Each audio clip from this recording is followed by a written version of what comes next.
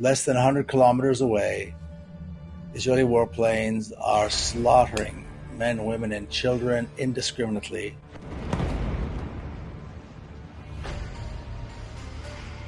We hear a lot of reports, we see some terrible pictures and stories.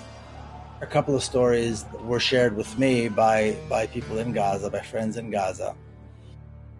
Dima Said and her husband Muhammad, their two children, Zaid, who was 5, and Mariam, who was 2 years old. And Dima herself was 7 months pregnant. This was just before Eid. They were preparing, they were buying gifts for the children. The children were excited about their new clothes. And their apartment was targeted and hit 4 times. It was hit 4 times by Israeli warplanes. Dima was killed, the 2 young children were killed. The daughter, Mariam, was not found until 9 days after she was killed. She was in the rubble. The father, Muhammad, was in a coma. Last I heard, he still doesn't know what happened to his family.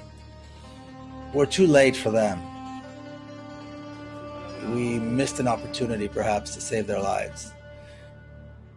What are we going to do to prevent the next story? What are we going to do to defend the Palestinians who are still alive, the ones that have not yet been killed?